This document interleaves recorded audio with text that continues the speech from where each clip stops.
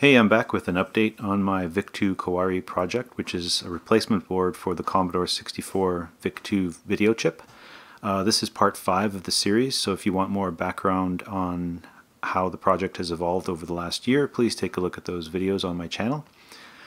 There was a lot of interest in the project since the last video. I sent a prototype to Adrian Black from Adrian's Digital Basement, and he put together a really nice video introducing the project to his viewers. He tested the prototype and I got some good feedback, and he pointed out some areas for improvement, so thanks to Adrian for doing that. Since then I put together a PCB design for a single board, and it arrived last week. And here it is. This is my over-engineered VIC-II replacement board. This was fabricated for me by PCBWay. They did a pretty good job of putting this together. This was the most complicated layout I ever put together. And I was able to flash the bootloader, my loader program, and then flash the device with the bitstream, and it pretty much worked the first time, so I'm happy with that. This actually does fit entirely inside the shield in my 250407 board, although I've added a couple of extra sockets underneath this to give it some height, so the HDMI connector can plug in without having to remove my RF modulator or the shield. It's still too wide to plug directly in without the extra sockets, although I suppose if you squish down some components on the right side it could work. I laid this out with KiCad. This version is still a development board, really. It has a microcontroller and a USB connector and a few other components that don't really have to be on the final PCB. I have another design that removes those components, and it will be less expensive than this was to make. That microcontroller alone is a $15 part, and although it was useful for development, it really doesn't need to be there in the final design. I think removing those components saves something like $20 in parts, and I'm also working on reducing the size of this. This could easily be half the size if I switch to switch the FPGA to a BGA package, which is something like a quarter of the size of this package. So unlike the prototype I sent to Adrian, this version will produce Luma and Chroma signals for the RF modulator. So you'll get Luma, Chroma, and Composite from the regular video out jack at the back of the machine. When I first started this project, my plan was to use a composite encoder chip like the AD724. I actually put together a circuit using a Sony composite encoder IC, and that's how I got my first images from this thing. And although that does work, like this can be reprogrammed to drive an external composite encoder, the voltage levels for my Luma signals didn't match what the 64's RF modulator expected, so I got a picture, but it was very dark. So I eventually came to the conclusion that I might as well invest the time to generate those signals directly from the FPGA. And a year ago I didn't think I would be able to pull that off, but I learned enough since then that I was able to write my own Chroma Luma generation modules. So as it is, you can just plug this in, close up the machine, and be done if that's what you want. Let's just take a quick tour of the board. There's a micro HDMI connector at the top. DVI is generated directly from the FPGA now, so there's no need for that HDMI adapter I was using before. There's also a header on the right for analog RGB for a VGA connection, and that header should also support analog RGB for something like a 1084 monitor, although I haven't tried that out yet. Now the main difficulty when using HDMI or VGA is that you need to figure out a way to get the cable out of a closed machine, and it also has to be like a safe way. What I mean by that is there needs to be some sort of strain relief in mind.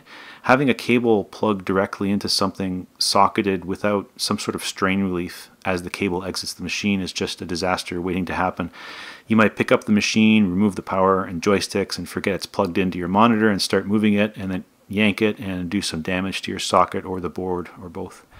So one possibility to deal with the cable is to remove the RF modulator and replace it with one of these RF replacement boards, which leaves the holes at the back of the machine free, and a micro HDMI cable will fit through that hole. You can also use a short shielded cable and make your own VGA plug that plugs into, say, a 90-degree female header. But again, you really need to think about strain relief for those cables.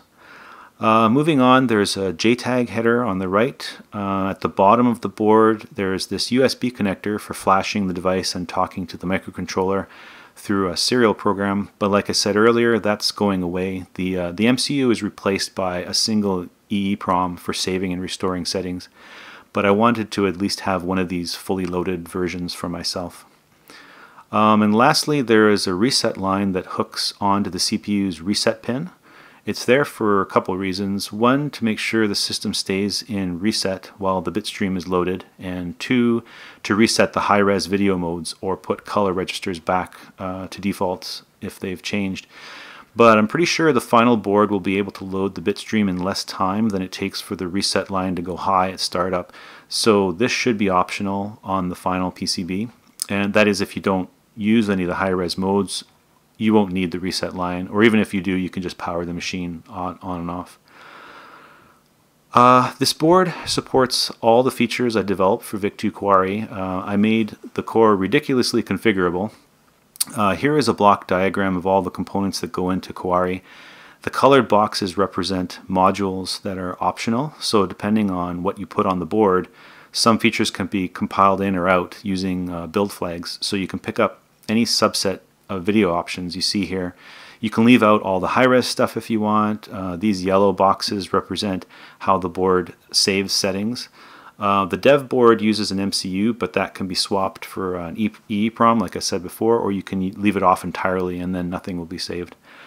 The reason I made these configurable is because I wanted options for smaller and cheaper boards. So the top line is the board I have. I've also designed a less expensive board by taking out the MCU and using an EEPROM. And as you go down the list, you can start taking away other video options or even the ability to switch PAL and NTSC until you get down to just the FPGA plus transceivers and some resistors. And that last one could be a simple drop-in replacement, especially if you use a BGA package. So how to generate Luma and Chroma signals. As I mentioned, my design can now generate these signals, so Composite Out still works with this plugged in. Here's what it looks like on my TV, and I'm sorry for the roll my camera doesn't capture it exactly 60 Hertz. It's not bad, but I think it can be improved. Here's what it looks like on my LCD composite monitor.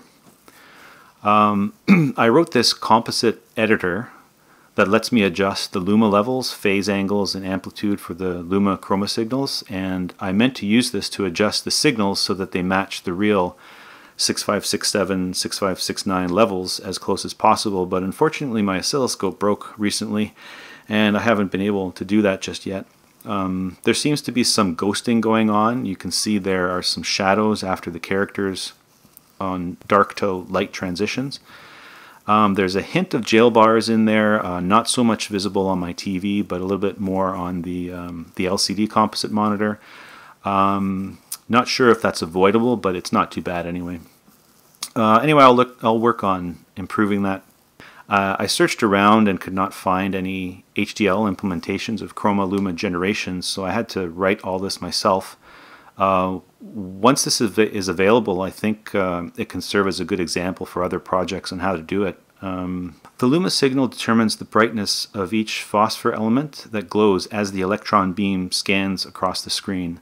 So the higher the voltage, the brighter the phosphor glows. The Luma signal also includes the horizontal and vertical sync pulses that tell the CRT when each line ends and when each frame ends, so the beam can go back to the beginning of the line or a frame. Now I already worked out the sync signals because I needed those to feed those into that composite encoder circuit I mentioned before.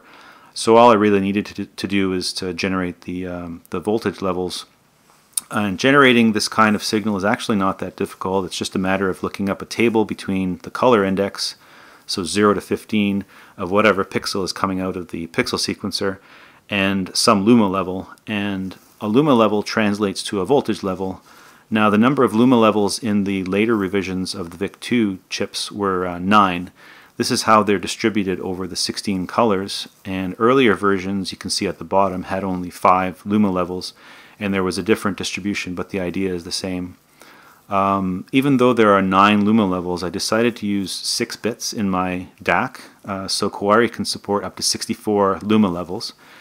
And The only reason I did that was to be able to match the genuine levels as best I could, and I thought 6 bits of accuracy would be more than enough to do that. So really, it's a color index that maps to a number from 0 to 63, which goes through a DAC and becomes a voltage between 0 and 5 volts. So getting a black and white image was pretty quick to get working. Now the Chroma Signal is a different story. The Chroma Signal is a modulated sine wave whose amplitude and phase is used to determine the position on a color wheel. And the color wheel is different for NTSC and PAL, but the idea is the same.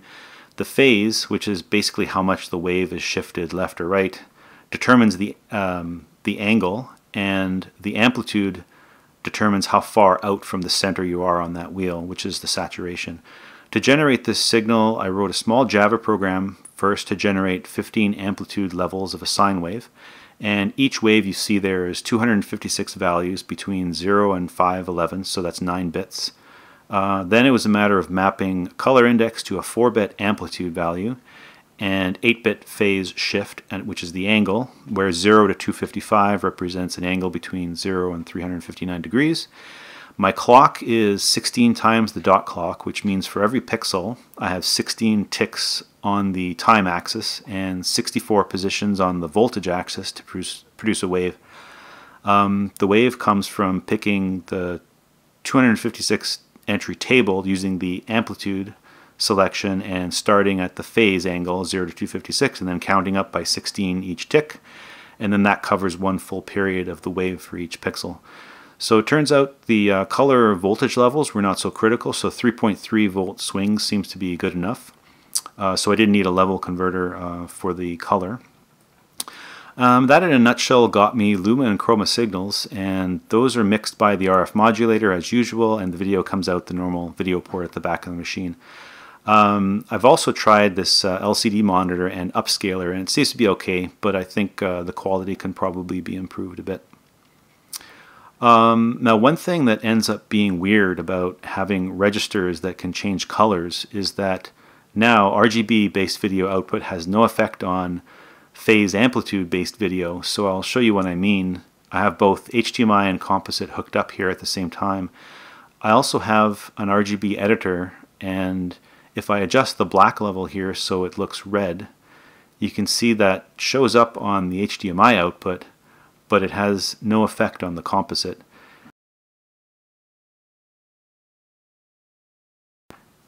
And if I do the same from the Luma Chroma editor, say I change this purple to something more red or orange, you can see that the effects, this affects composite, but then not the HDMI. So this makes things a little weird because my intention was to allow programs to change colors. I know RGB can be converted to the other color scheme and vice versa, but I'm not going to do that in Verilog, so I might end up rethinking that whole color register thing. So in my last video I demoed an 80 column mode, and I ended up adding a hardware back block copy and fill support, which makes scrolling much quicker. It's actually faster to scroll now in 80 column mode than it is in 40. Here's an example of what that used to look like, and sorry for the very blurry video here, but this is just to show you how slow the scroll used to be. And this is what it looks like now using the hardware acceleration. And that block copy fill acceleration can be used to manipulate video memory, so that's the 32K that I added. But I mostly did it to make 80 column mode more snappy, and it worked out great. And in case you're wondering, 80 column mode does work on composite, but it's barely legible. The bandwidth is just much too high for NTSC or PAL.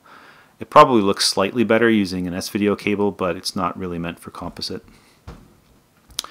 Finally, someone emailed me after my last video and suggested that I write a Novaterm driver for my 80 column mode.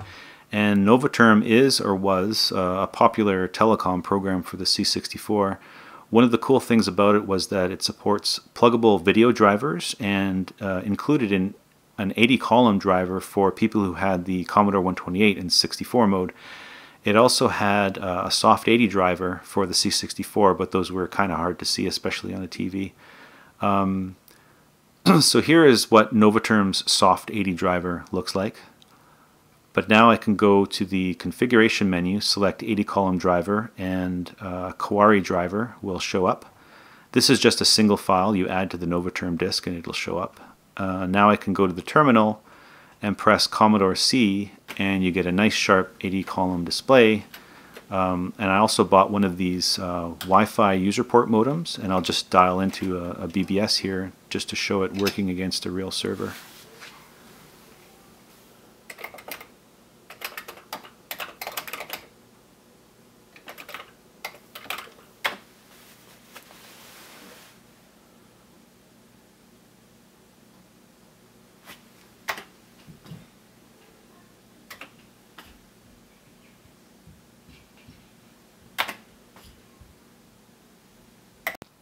So this turned out great because it actually led me to implement additional features. If you select VT102 terminal mode, many of the ANSI escape sequences will work, like blinking text,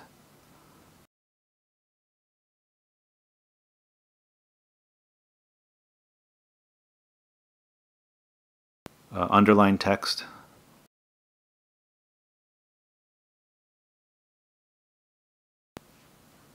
reverse video,